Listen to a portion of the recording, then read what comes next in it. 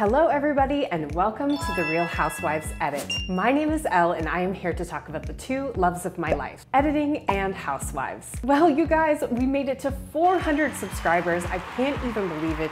We are here at this milestone. The next one is 500. If we get to 500, I will literally, you will have to pick me up off the floor because I cannot believe you guys are all nerds and enjoy this stuff like me. So thank you so much for subscribing. Today, to celebrate, I'm doing a bonus mini-sode on a scene that many of you requested, which is the scene between Erika and Kyle, where Erika is talking about the car crash and the snowing in Pasadena. It's a very brief clip of the scene, but I just would love to break it down for you guys because there are some things that the editors did to make it feel a bit more shady and also just kind of add to the drama and the confusion. So let's jump right in. And then have some sort of surgery. I don't really even know. Why did you need to go to the hospital? Yes, glaucoma. And I think pressure and the anxiety and whatever. I'm not sure. I haven't Having spoken.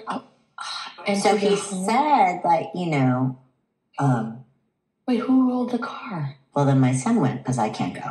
And then on his way home, it was snowing and he rolled his car. So if Tom was burglarized, how'd you find out? Before we get into this part with Kyle, I just want to talk about the way they kind of went back and forth on Erika and Kyle in those moments. The conversation feels very disjointed. I don't know if this is the editors doing or if it actually went down this way, but Erika's not really finishing her sentences. And the anxiety and whatever. I'm not sure. Said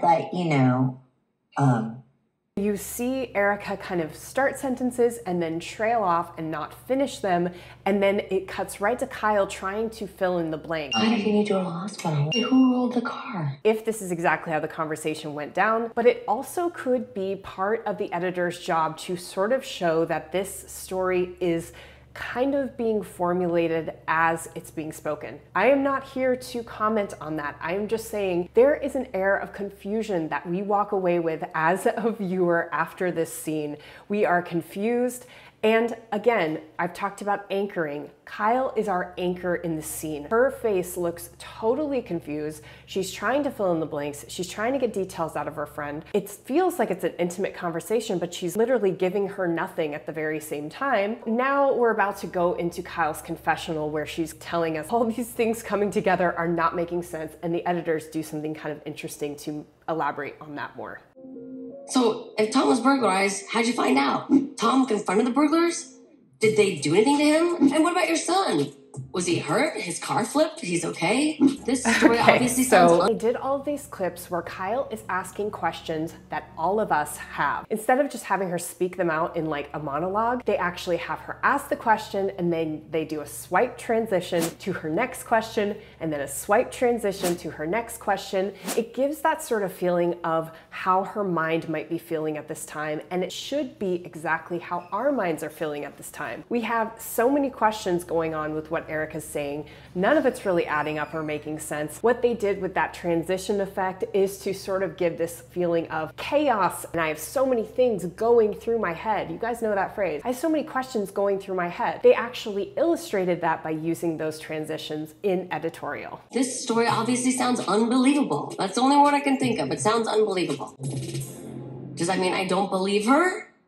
No, but it's unbelievable. Okay, I want you guys to see there that when she said, does that mean I don't believe her? No, but it's unbelievable. No music. Not having music there kind of gives this eerie, suspenseful, empty feeling to us as the viewer, and we're not used to that.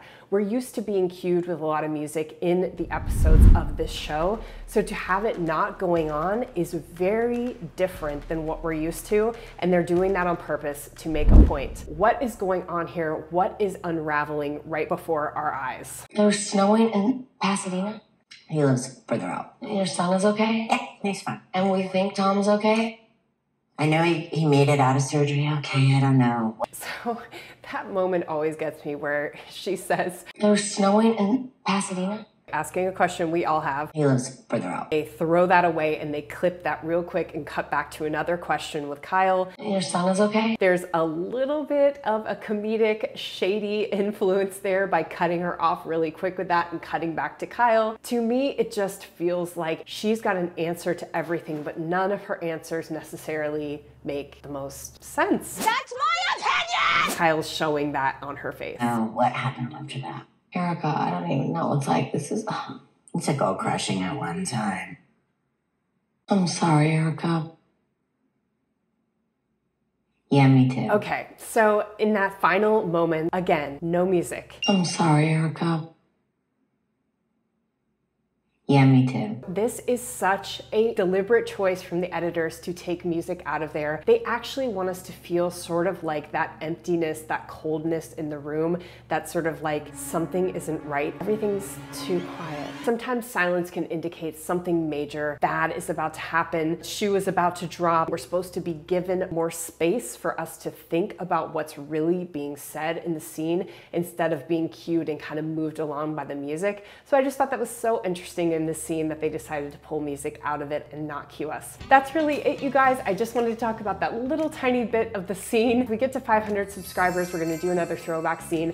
I have a list of throwback scenes that I'm still going to be doing. If you have any suggestions or if there's any episodes of any seasons of any franchise, because I watch them all, except really Dubai, Miami, and like, I think it's like Melbourne. If you guys have any scenes that you want me to cover, please feel free, leave it in the comments. I'll put it on my list and I guarantee you I will get to it. Thank you guys so much for watching, and until next time.